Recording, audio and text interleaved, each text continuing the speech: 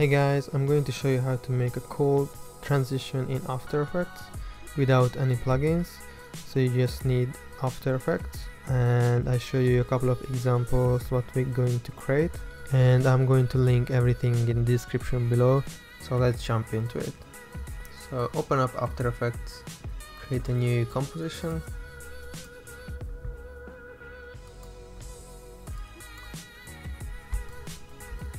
and create a new layer, shape layer, and press Command R to bring the rulers, or Control R on Windows. So we're going to draw a horizontal line in the middle, and one on the top and one on the bottom.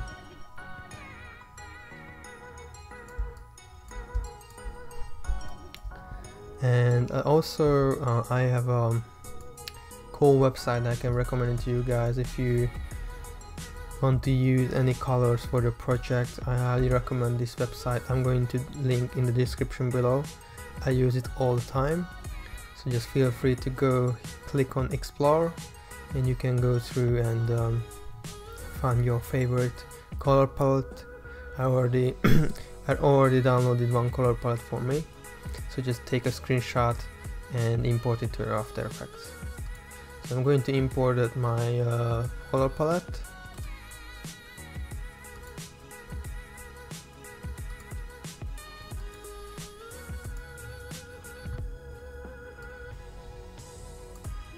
This is my color palette I picked.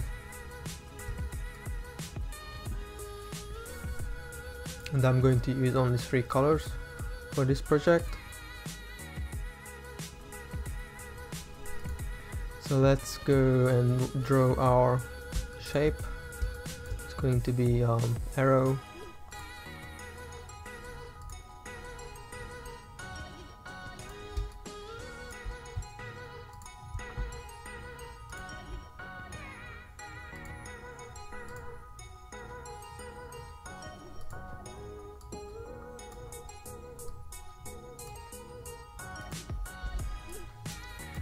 Okay.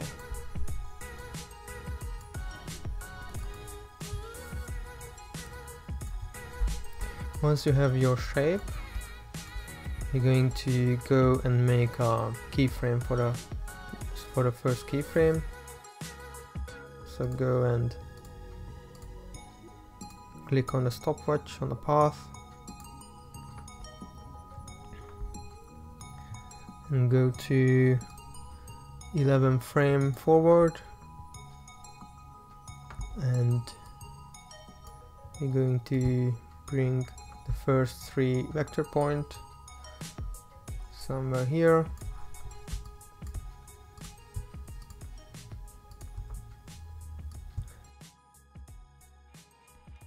And the tail of the arrow somewhere just next to the screen.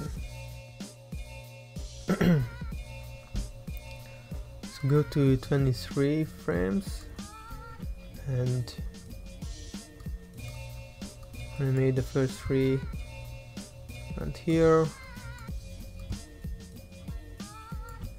like that, and select the first and the last keyframes, and go to graph editor and hit F9, and basically going to make some nice acceleration for our vectors.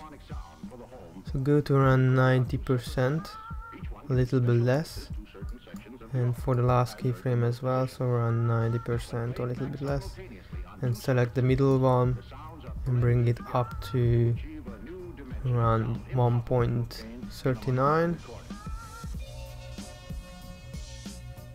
Don't need to be perfect, but just roughly 1.39, 1.40 should be fine. And we're going to test our animation.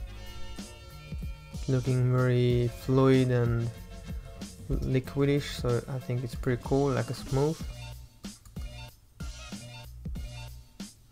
And I'm going to change so that my first arrow will be this color. So we're going to duplicate our animation two times and shift them one frame forward, and we're going to recolor the second one. Just click on the color, pick your second color that you picked. Feel free to pick any different color palette, but I'm going to link this color palette in the description below as well.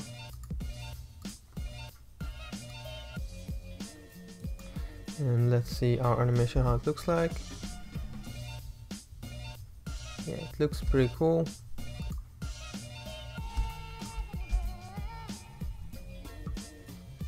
Yeah, if you want to put some motion blur, you can do that. So just select your 3 arrows, select motion blur and hit motion blur, apply, and you can see there is some motion blur. If you want to adjust the motion blur, just go to composition settings, advance, and change the shutter angle around 30 or a bit lower, 20%, and the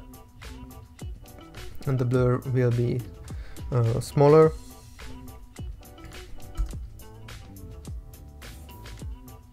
Make a ramp preview, and even if you can delay the 2 arrows 2 frames. It even looks nicer. And this is basically the basics of a code transition in After Effects. And also you can create a different shapes. It can be a diagonal shape or just a vertical shape that wipes the screen, but basically this is the basics.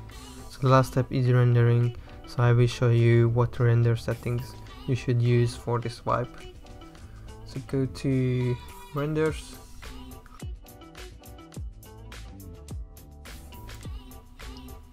and we're going to render a PNG sequence. Click on PNG sequence and pretty much just change channels to RGB plus alpha, and the final step is set your output settings. Hope you guys enjoyed this video. Make sure you like and please subscribe for more videos like this. Until then, see you guys next time.